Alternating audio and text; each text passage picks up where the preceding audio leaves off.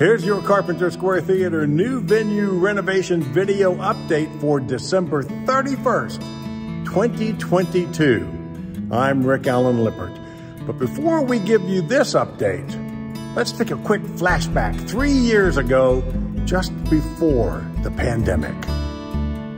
The demolition is done. See this dumpster over my shoulder back there? That holds the last of the debris that Ben Hall and his guys and myself have taken down in this warehouse at Reno and Western.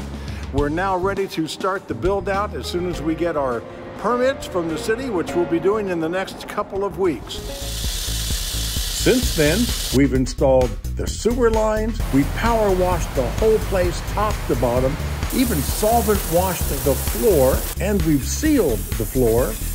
We've replaced every sprinkler head in the whole building. We've built walls, installed electricity and plumbing, built the seating tiers and stage, hung the lighting grid, created storage for furniture as well as for props and costumes, remodeled the offices in the front of the building, built a rehearsal studio, dressing room, bar area, break room with laundry, and an art gallery.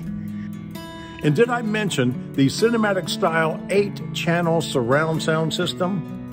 Yeah. Or how about the extra leg room with drink rail and purse hooks? Or how about the heat and air system that incorporates the latest theories of indoor air quality in the post-COVID era? We've passed our final mechanical and electrical inspections, and we're getting ready for our final plumbing inspection. And once the fire marshal gives us the go-ahead, we should be getting our much-coveted occupancy permit. Now, we'd love to be able to give you a definite opening date, but right now, we just can't.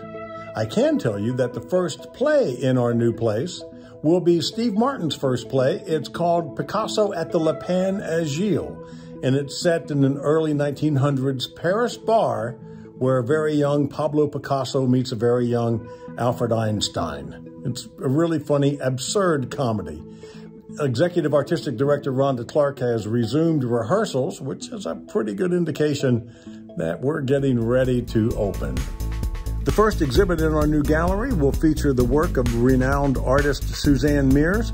Her stuff is colorful, somewhat whimsical, and incredible. Now, we've held off on making the permanent cast of thousands sign that will hang right here in the lobby gallery, so there's still time to get your name on it if you don't already have it there. This would also be a great time for you to make your first major donation of the year to your favorite nonprofit community theater.